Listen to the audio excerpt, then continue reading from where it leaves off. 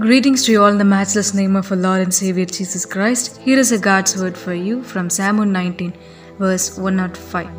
It says like this: Your word is a lamp for my feet, a light on my path. When we look into the characteristics of the word lamp or the light, it gives guidance, it brings shining, it expels the darkness, and so on.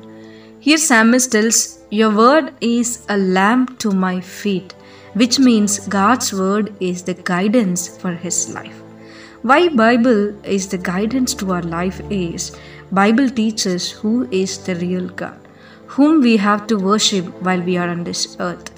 Bible teaches how we have to live, what is right and wrong, which way we have to go. From how to grow up a child to every ages of human beings, good way of living is taught in the Bible.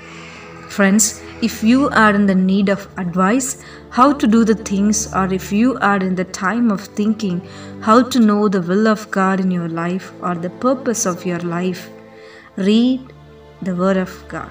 Meditate on it and it will direct your path.